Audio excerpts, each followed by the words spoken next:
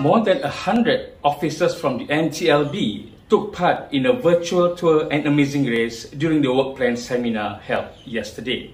When asked if the experiences inspired them as curriculum designers and resource developers, this was what they had. A little bit of magic.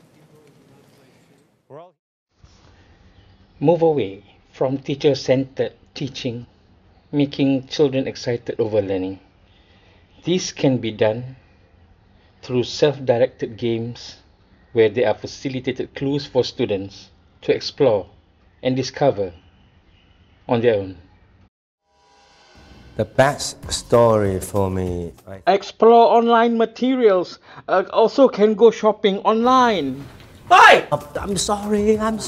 Actually, you see, it's a combination of both.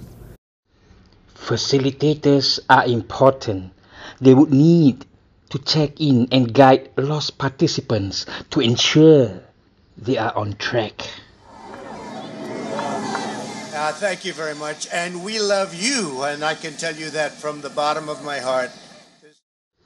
That authentic learning, which involve live videos, live online sessions, if possible, we can also meet authors and interact with them directly, or virtual tours for students to interact with guides directly and experience what it is like on the streets while seated in the first row. It's a man who was bearing me up, too powerful, too strong. Team dynamics is important to ensure everyone can collaborate and tap on their strengths and experiences to contribute.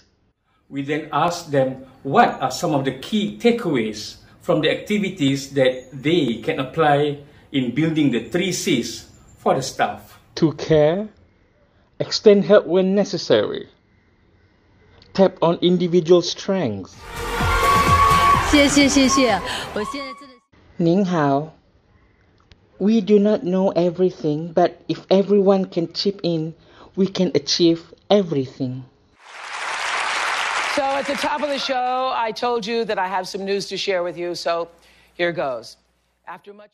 For confidence, the virtual tour was inclusive. Everyone participated together. As we complete the smaller and easier tasks, we gain more confidence, and as we progress, we were able to tackle the harder questions as a team.